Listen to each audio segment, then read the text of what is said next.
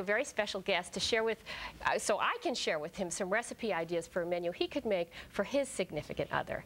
Now, not only do we know him as a former Cosmo Bachelor of the Month, actually I didn't know that about him, but I'm going to ask him about that one. He also happens to be my favorite fireman.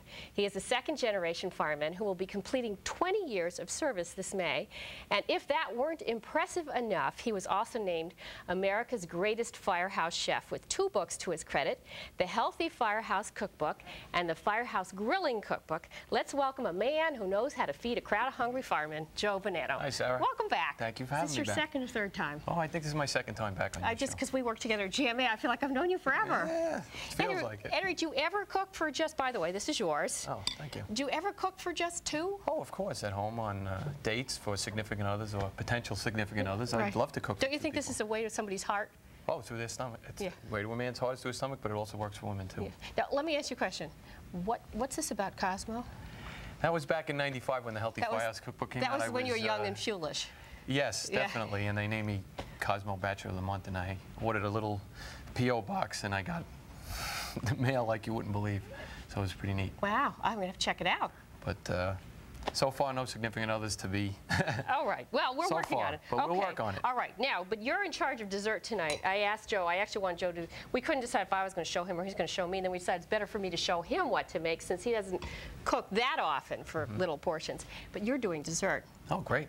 And so I'll tell you my part of the menu is filet mignon with mustard port sauce, pomme anna, and haricot vert and carrots. We're going to make these really work on presentation tonight, too. Usually, I imagine, I'm sure you're good at presentation, but you just have big platters with they like the lots sound of stuff on it. Sound of the plop is more important than the presentation. Right. But for significant others, we're going to work on presentation. And then what's your dessert tonight? Oh, we're making tapioca with cherries with the Grand Marnier sauce. Yeah, I threw in the cherries. You probably would have done it. He's a healthy guy, too. Well, so a little Grand Marnier for Valentine's Day or for a significant other is just fine. Just right. Okay, now I'm going to have you trim up some green beans. Okay. I'm going to give you I'm going to use the big knife because I got to do the carrots. Okay. So I'll just snap these just off snap then. those guys off. I keep forgetting I'm working with an accomplished cook here, chef, firehouse chef, and I'm going to cut up the carrot. Okay. What we did. Now let me explain what we're doing here. These are really simple vegetables. This is supposed to be a menu. Now he's accomplished, but for those of you who are scared, this is something you could do, and a lot of it is the presentation. You can really impress that person. So don't be scared.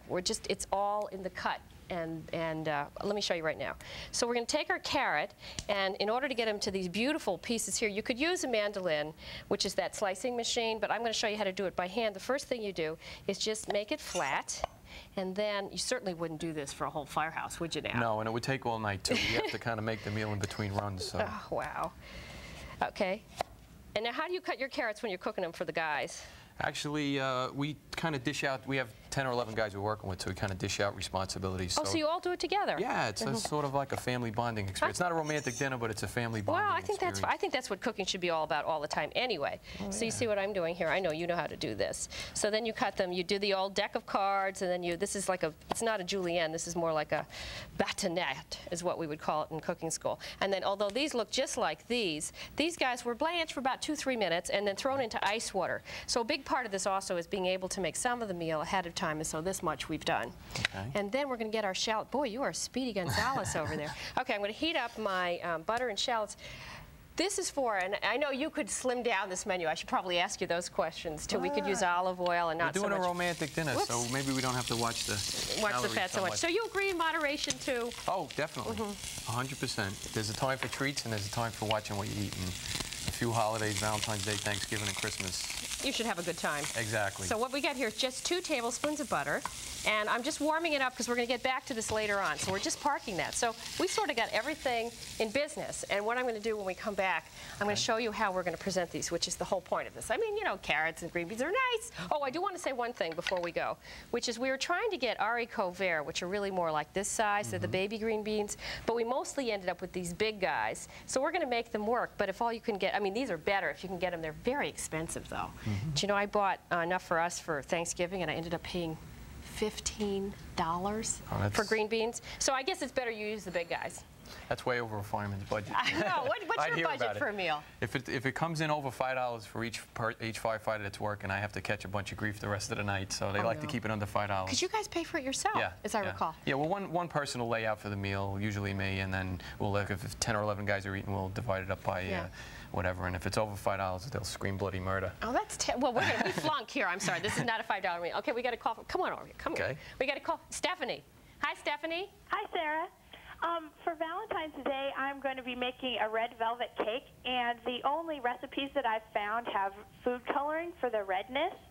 I've also heard something about cherry juice to be used, but what makes the red velvet cake red? Red food coloring. Okay. Leave it out. You don't need it. You don't need it. Just say it's red. Or decorate it with some cherries. Okay. Thanks a lot, Sarah. All right. Thanks Bye-bye. for calling. What would you have said?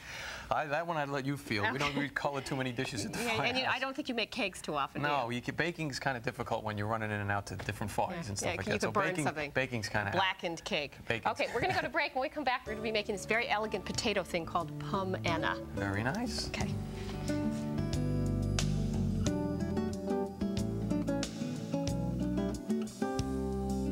Brought to you